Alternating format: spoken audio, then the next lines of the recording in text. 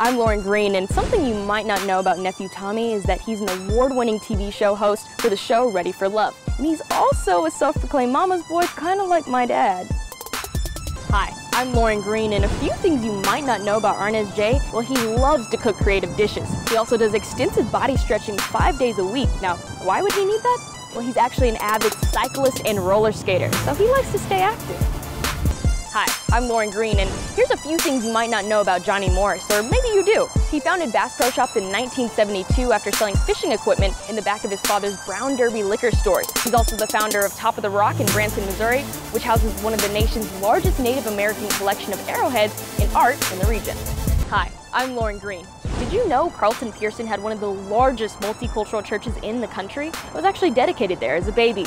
He's also won multiple Dove Awards for his Azusa albums, and he's still one of the favorites among traditional gospel music fans.